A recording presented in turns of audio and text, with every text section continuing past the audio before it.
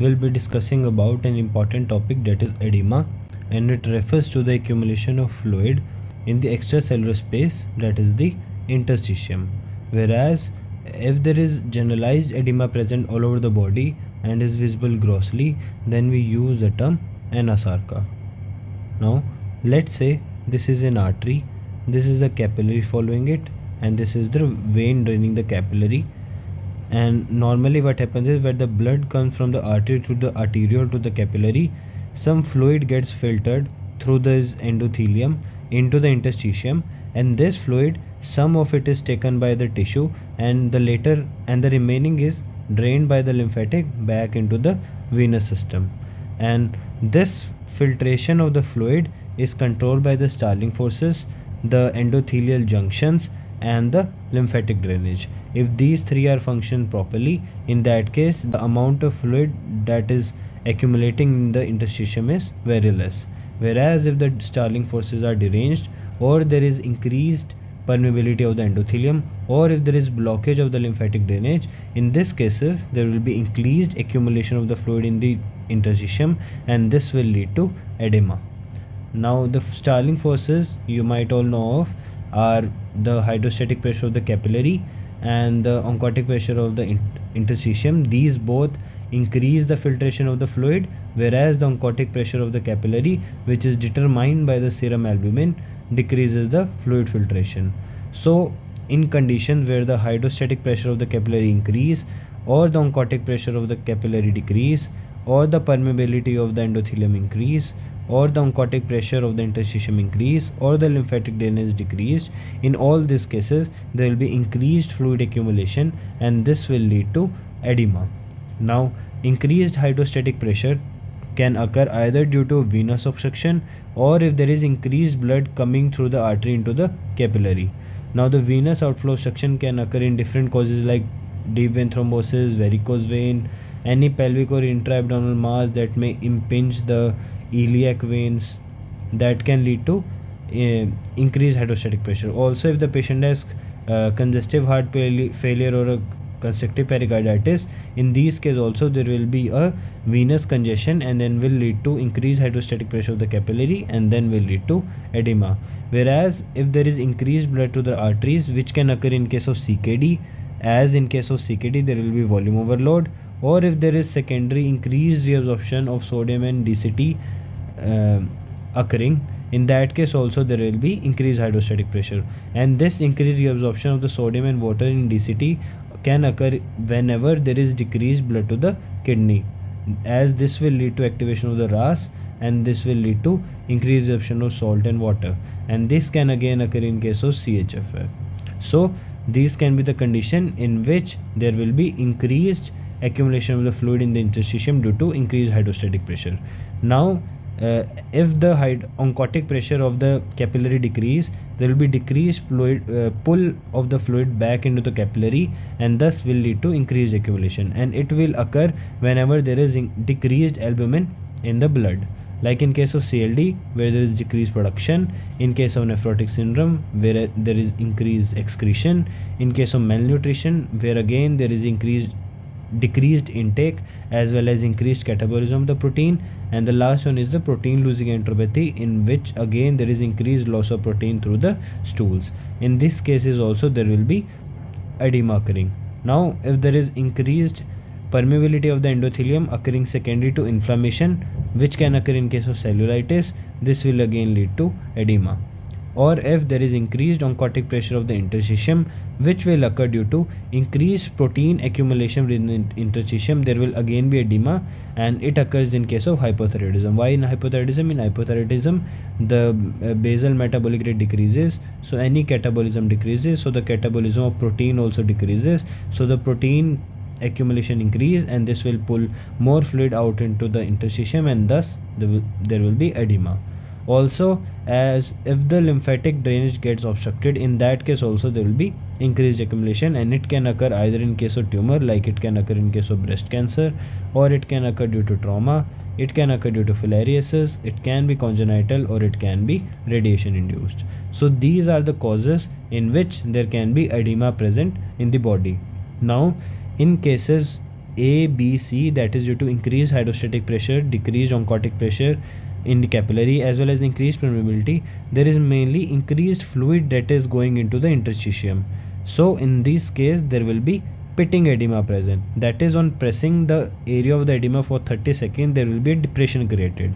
Whereas in conditions like hypothyroidism, where there is increased protein accumulation, there is hardness present, so there will not be any depression created if the pressure is maintained, so it will show a non-pitting edema.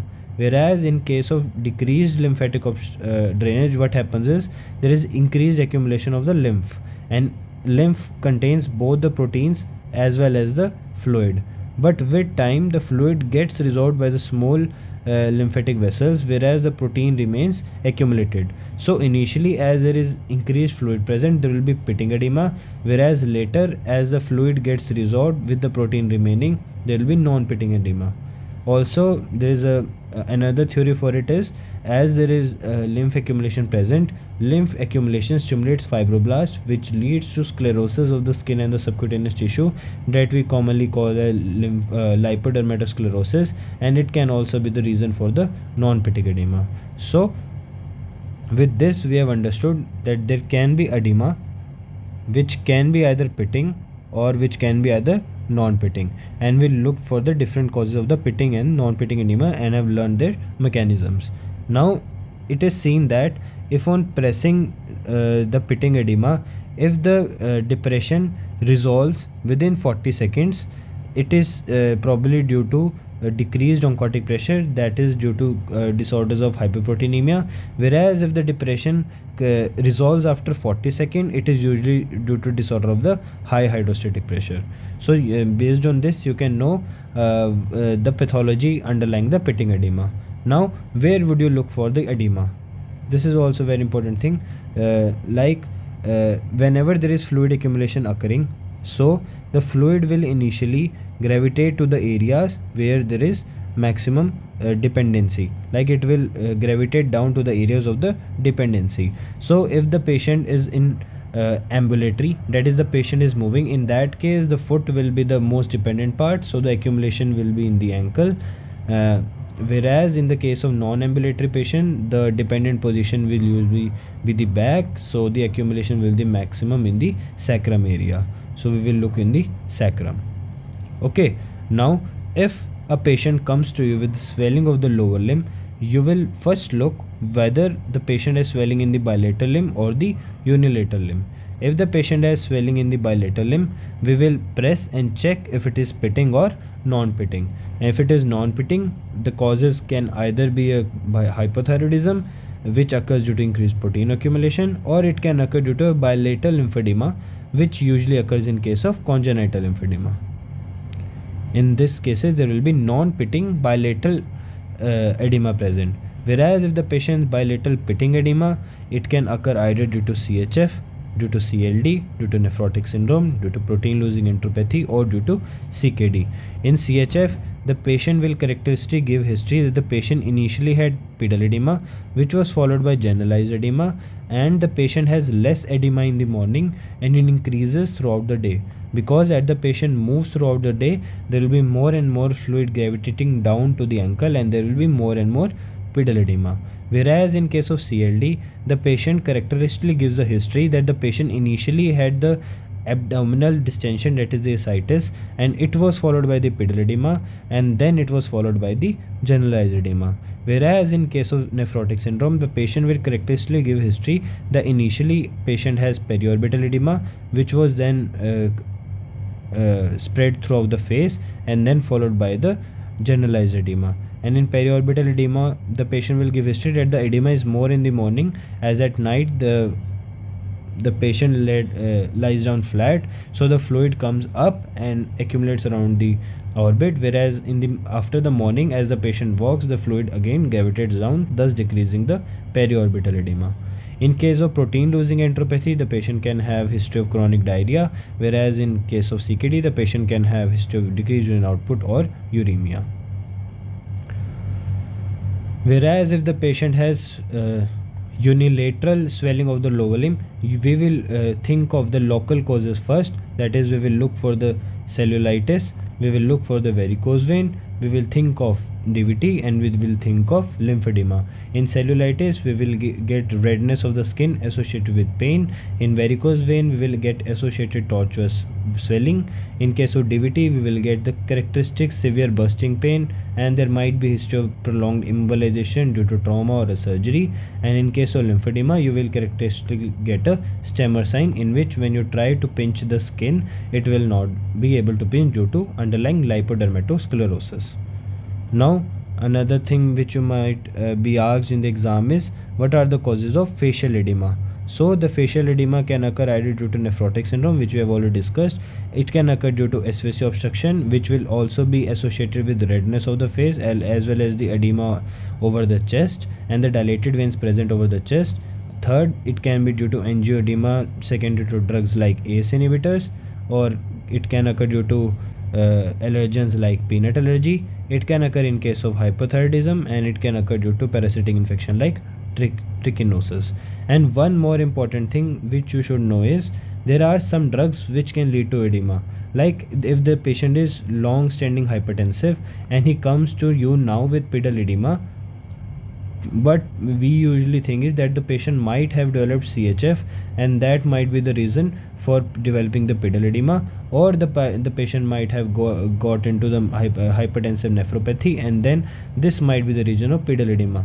What we forget is, the patient for hypertension might be taking calcium channel blockers, and that might be the reason for the pedal edema. So you should always rule out the drug intake if you get a patient of edema. Like in case of, if the patient is taking ACE inhibitors, the patient can have edema, as in this case there is decreased